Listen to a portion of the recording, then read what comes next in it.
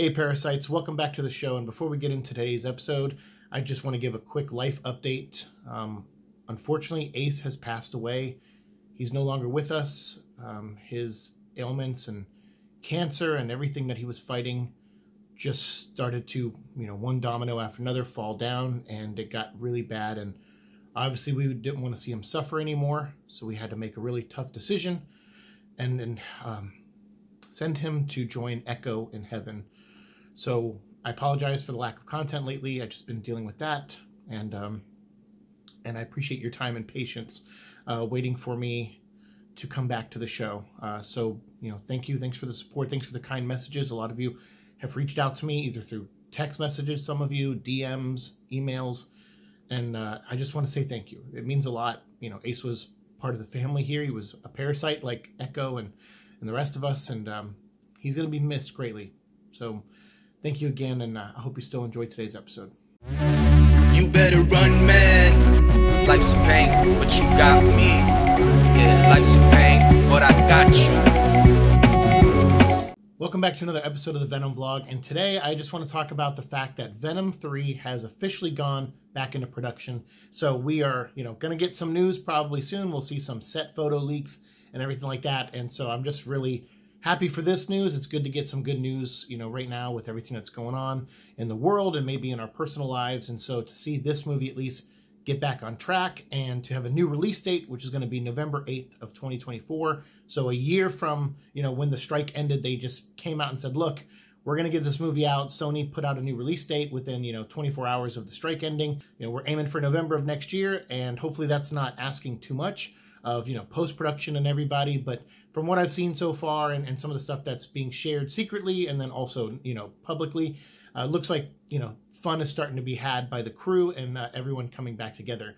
So obviously we're excited here on the channel because, we get to talk about the Venom movie, which is why we started this channel. And as fun as it is to talk about the comics and some of the other stuff and show some video game footage from the new Spider-Man 2 video game, I'm really excited to talk about a movie again, because that was, like I said, the whole point of starting this channel was to follow Tom, who is my favorite actor, and see the journey of this character in film now that he's been brought back to film. So there are leaks and rumors out there of people talking about what potentially the story could be, but as far as I know, a lot of those aren't true or don't fit exactly what is going to happen.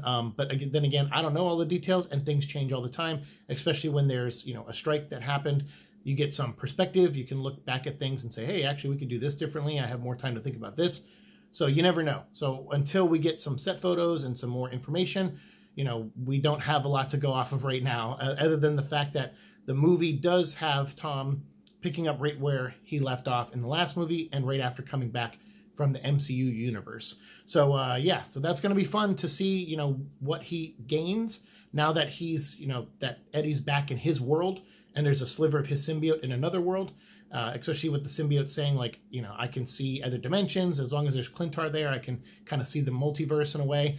Be interesting to see how that may factor into the new movie and what the story might be based around that. So we'll see, but I'm excited. Obviously, I'm hoping that this is at least going to be fun to follow. I know people are divisive on these movies of what they feel like, but for me, it's always comes down to Tom. If he's doing a great job with him and Venom and the chemistry there, I think that first movie and the second movie, even expanding on it, I think is some of the best just Venom Eddie stuff that I've seen. And I think it's inspired a lot of, people out there who aren't normally fans of the character to kind of go, oh, this is interesting. He's kind of like an odd couple kind of situation, with the two of them. And I like that. I like that aspect. I think it adds something unique to the movie. And, having Tom have chemistry essentially with himself as the voice of Venom, I think it's just kind of funny. It's just, it works. And I hope to see more of that in the next movie. But I hope to see also, some stakes, rise up. I think the second movie struggled a little bit with the stakes, even though they were, Eddie was up against a serial killer. It seemed like the stakes would be high. And then with everyone fighting in the church and stuff, it was like, okay, I get it. You don't want Anne or anything to happen to her and stuff. So there were some stakes there, but just the way it was kind of handled and delivered on some level, in my personal opinion, I'm like, these could be tightened up or this could be a little stronger. And I'm hoping to see that in this movie. And I think Kelly, directing is going to be really fun. I can't wait to see, her and Tom have a lot of great chemistry. And I think nothing else, you're going to see that fun on screen. And for me, that's great. You know, I just want to see people who are creative in their element, having fun, and doing something cool with the character of Venom. And I think they did that really well in the first movie, and I can't wait to see what they do that here with this movie.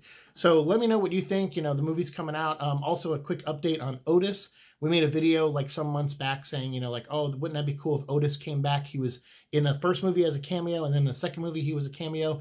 And we were like, what could he be in the third movie? Like, is there a chance he might come back? I think I saw on his Instagram that he posted that he's coming back.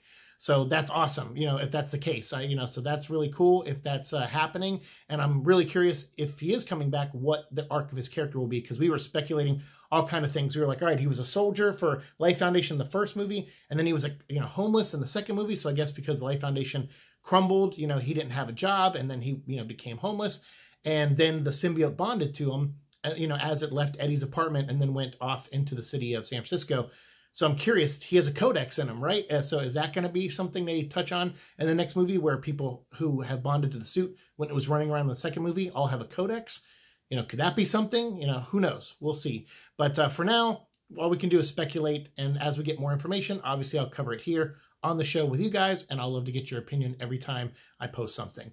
So let me know what you think in the comments down below. Are you excited for the new release date? You know, I know some of you are like, oh my God, we got to wait a couple extra months, but I think it'll be worth it. It'll be good to give, you know, post-production and everybody time, and people to film time. You know, it'll be, everyone gets, you know, they don't have to rush so much. And that's key. We don't want to burn anyone out. We want them to have fun while making this movie, hopefully.